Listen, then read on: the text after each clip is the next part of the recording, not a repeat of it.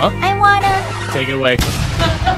You made that pink crystal rain. Now I want a blue crystal rain. Blue crystal rain? Yeah, like the real starry sky. That's easy. You only need 2 reagents to make blue crystal rain. First, add basic copper carbonate to water. Basic copper carbonate, heat it up and slowly add glycine. It'll form blue copper glycine, the main ingredient for blue crystal rain. Isn't it toxic? Don't worry. Yes, many heavy metals are toxic. Copper glycine is a chelate. It binds to copper ions like crab claws. It binds to copper ions, so its toxicity is greatly reduced. Ooh!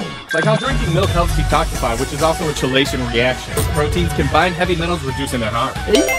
Alright, now let it cool. Copper glycine crystallizes. We'll soon see... What's that? Using glitter powder is fine, but chemistry has its own surprises. Surprises? Right now, it looks like a muddy mess. That's because copper glycine has 2 structures. Just heat it up again, and its structure will shift from the plain cis form to its beautiful trans crystal form, creating a dazzling blue crystal rain. Just like that!